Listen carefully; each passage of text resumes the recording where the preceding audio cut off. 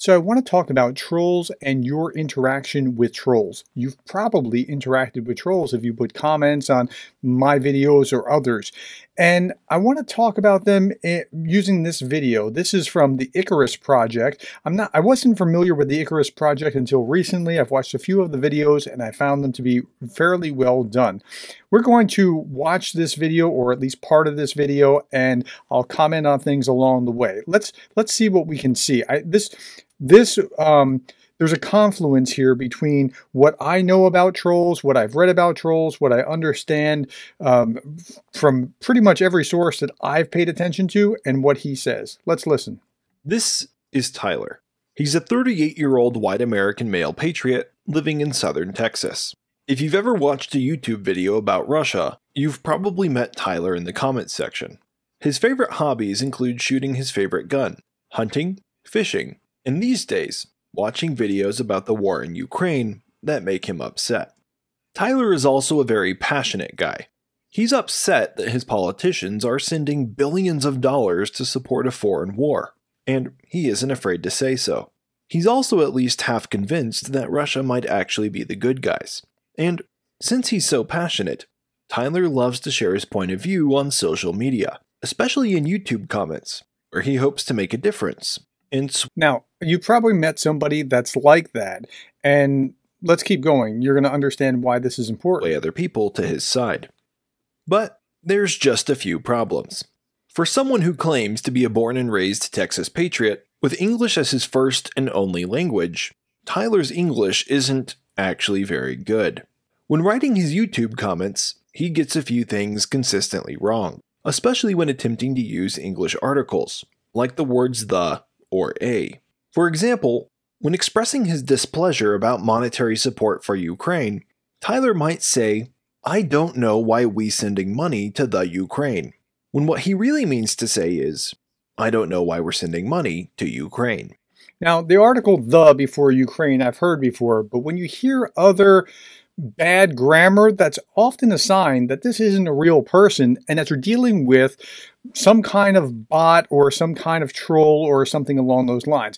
And I see it, and they'll introduce themselves in similar ways. Hey, I served in the military, and they'll go into things like that, or I'm Ukrainian, and they'll try to use some kind of cover, but then they say something, or I'm from like Texas in this case, and then they can't get the English correct. It's usually a sign. And Tyler also likes to reinforce the fact that he is an American citizen, when he's actually trying to communicate that he is an American citizen. Normally, such small language discrepancies are understandable, because English can be a very difficult language to master for a non-native speaker. But that's not what Tyler is claiming to be. And what's even more suspicious, Tyler also likes to frequently say, "I don't support Russia, but," before proceeding to repeat Russian talking points. By the way, I see that all the time. I don't support Russia, but, and then they go and negate exactly how they do support Russia. Word for word, showing that he does, indeed, support Russia, but just doesn't want to admit it to his target audience. As for his active hours, Tyler likes to comment during the hours of 10 p.m. to 8 a.m. Pacific, the precise times when he should be asleep in his bed, but when people in Moscow and St. Petersburg are wide awake. That's a pretty telltale sign, so look for that. Look for the timestamp of when things are commented on, and that's another good way to see whether they're actually a troll or whether they're in Texas. Working their 8 a.m. to 7 p.m. shifts. There's a simple reason for all these discrepancies. And if you haven't figured it out already, it's because Tyler isn't real. Sure, there's probably a version of Tyler somewhere that is real. And that version of Tyler could very well be a very nice guy, and is fully entitled to his own opinions, because Tyler lives in America, not Russia, after all. But not this Tyler.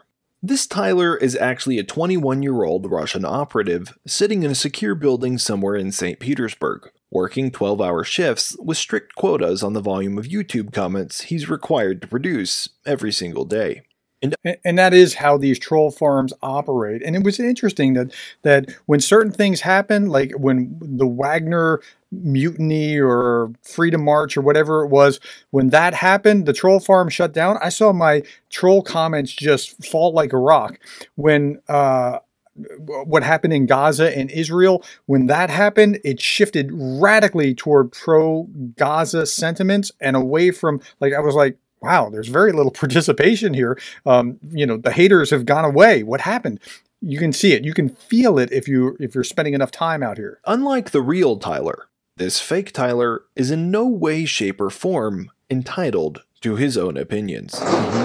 That's because fake Tyler is a Russian troll, employed by the Kremlin to repeat official Russian talking points as if he were an American citizen.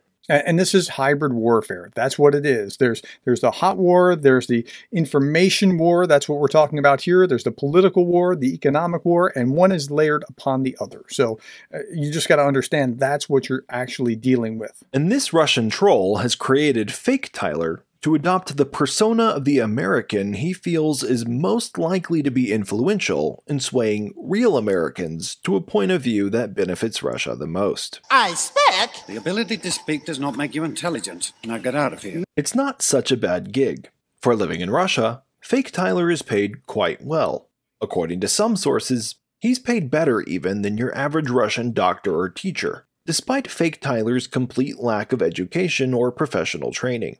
And fake Tyler certainly earns far more, and is far safer, fighting on the front lines of Russian information warfare than he would be if he were fighting on the actual front lines of the actual war in Ukraine as a real Russian soldier.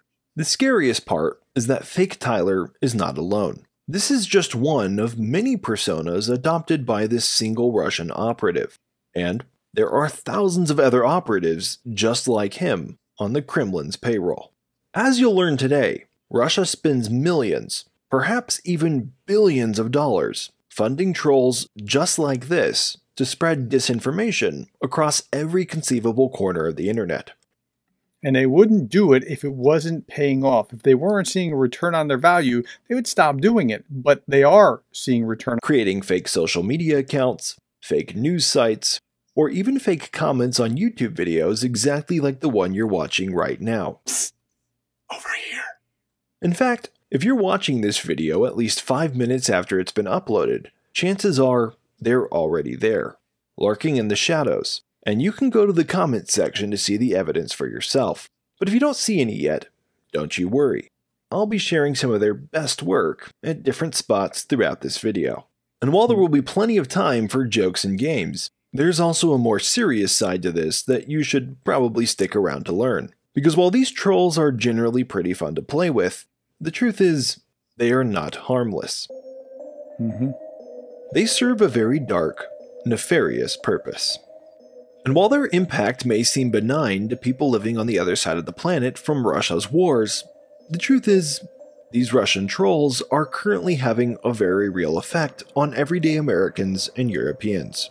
From high energy prices, to uncertainty about inflation that could wipe out savings, to high interest rates leading to unaffordable real estate, global conflicts are currently contributing to the havoc taking place within Western economies. Internet trolls come in a wide variety of shapes and sizes. Some are more like pixies, just there to taunt anyone they come in contact with for a bit of fun and games. And by the way, when I see trolls like that, I don't engage. I mean, I understand that some of them are paid for responses and things along those lines, so I just leave them alone, or maybe I give them a thumbs down or something, but I try to leave that alone. Other internet trolls are more like the trolls from The Hobbit.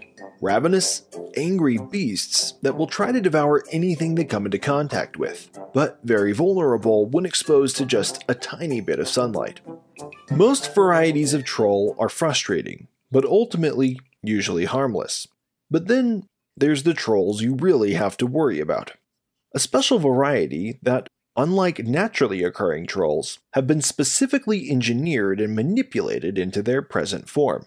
And you're sure to encounter this variety of troll anytime you consume content around your country's election season, or, especially these days, content related to Russia and the war in So Ukraine. social media has weaponized the ability for trolls to impact you.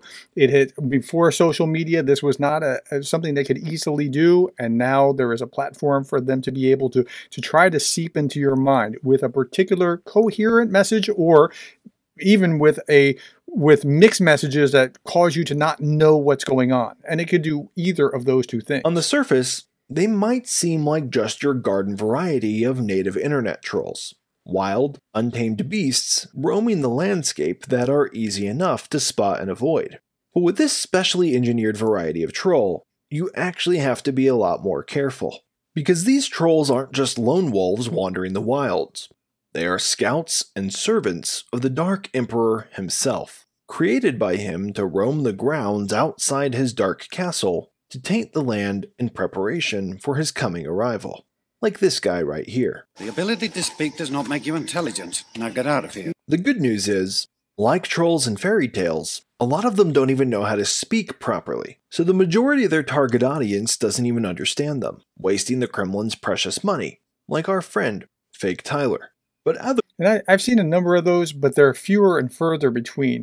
Most of them are hostile, and if you read enough Russian propaganda, you start to see the talking points almost in Technicolor. Others are more effective. They play a critical role in dividing and confusing public opinion, to promote distraction or apathy when it comes to taking meaningful action against Russia, so that Russia can then proceed to do whatever they want in the global sphere with less interference than they would otherwise normally have, like invading their neighbor and annexing 20% of their territory. We'll get to that. But first, let's start with an example that's certain to not cause any controversy at all. The 2016 and 2020 US presidential elections.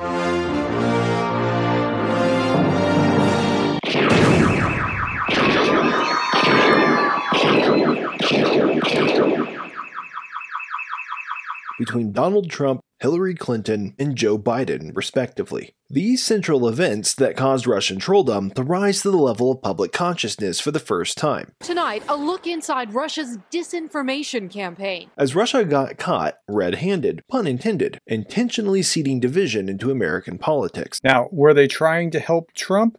Doesn't look like they were just trying to help Trump. They were trying to sow division. And you'll find this in Putin's Playbook. Go look up that book on Amazon. It's a great book where they're just as interested in supporting Black Lives Matter as the white supremacists. And now that doesn't sound like it would be a smart move, but if they can create division and keep us divided, they're more than happy to do exactly that. Resulting in several groundbreaking news reports and academic papers, if you're curious to check the sources. Russia's strategy involved playing both sides to help inflame controversial issues, so that the American people would turn against each other more fiercely than they already were, and lose. Everything I know about this tells me that this is accurate and correct. Now, I could be wrong, but what I have read, what I have studied, this is confirming what I've already seen.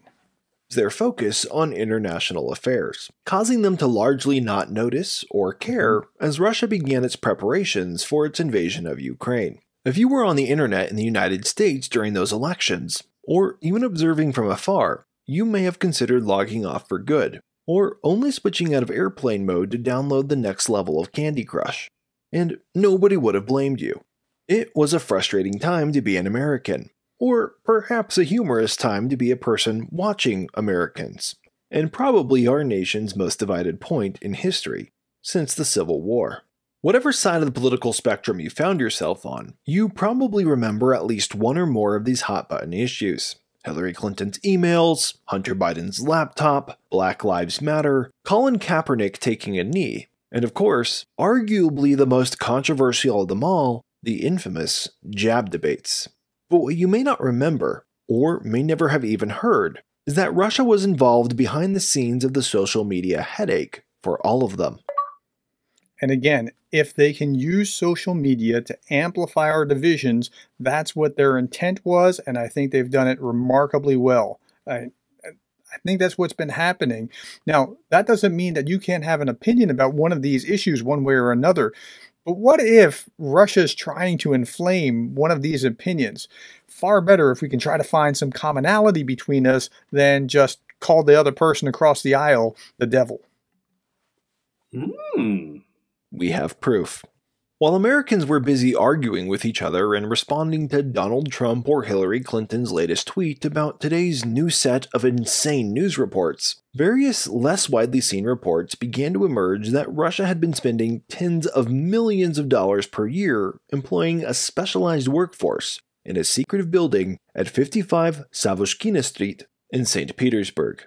Inside this secretive building, Russia was hoarding a massive army of professional internet trolls, and their bread and butter expertise was manipulating social media algorithms. These trolls were trained to specifically identify potential hot-button issues in American politics, and then to work to make them go viral so that the Americans could do the rest of the hard work of arguing with each other for themselves. These characters were carefully crafted to transmit the Kremlin's thoughts to the public. Specifically how it worked. Do you hear that? To transmit the Kremlin's thoughts to the public. And again, if you spend enough time in RT and TASS and Pravda, you will start to see these things. And then when a troll says basically talking points, it's pretty clear. The Russian trolls had a list of topics that they were intentionally looking to inflame, including things like race and gender, gun rights, and immigration. And they spent their working hours every day looking for, or sometimes manufacturing, emotional videos or news stories that could help these hot-button issues rise to the top of America's public consciousness. Once they found one, they would gather a critical mass of other trolls to like, comment, and share the content until it activated the respective algorithms and reached a point of no return. Again, it's weaponized social media, and they're using it beautifully, masterfully, in order to sow division in the United States and elsewhere. As it was brought to a rolling boil in the public consciousness of the entire nation. The Russian trolls would then continue to stoke the flames and test out new ways to make the issue more divisive than it already was, usually by promoting extreme disinformation to both sides, or manufacturing false evidence. Then, once that topic began to die down, or Americans became so sick of it that they stopped checking their news feeds, Russia would rinse and repeat. Russia wasn't inventing division out of thin air. It was just throwing gasoline on the flames so that things would combust faster. Now, you see the same thing happening right now with Palestine and Israel. Russia is kind of taking up, if you look at RT right now, you'll see more about Gaza than you will about what's going on in Ukraine. And they're just trying to stoke that fire, not because they care about Palestinians, but because they're trying to just keep that thing going, keep the attention over there as opposed to in Ukraine. And the strategy worked. American friends and families began to increasingly divide along party lines, and the ground was fertile for Russia to begin provoking international affairs without the need to fear a unified American response. So we're 2 weeks away from Thanksgiving, as we're looking at this right now. What if, when you're at Thanksgiving and you can't stand a relative because of his positions on something along this line, Vladimir Putin was behind whatever you guys can't get along on? See, we got to stop with this. We got to actually search for places where we agree on things and work together on find common grounds, be kind to each other, those kind of things, because what's happened on social media has been causing these divisions, and it's intentional, and the trolls are causing us to hate people that we don't know. These trolls are causing us to hate people that we actually do know, people that we actually care for, and it's very sad. Nobody was concerned about the bear waking up from its long hibernation, because everybody was convinced that the donkey or the elephant in their own nation was a fierce lion in disguise.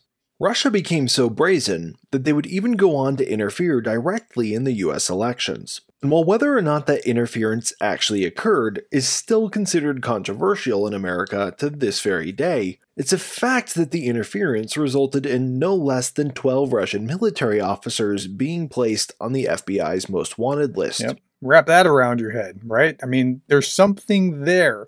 Now, that doesn't mean that they made Trump.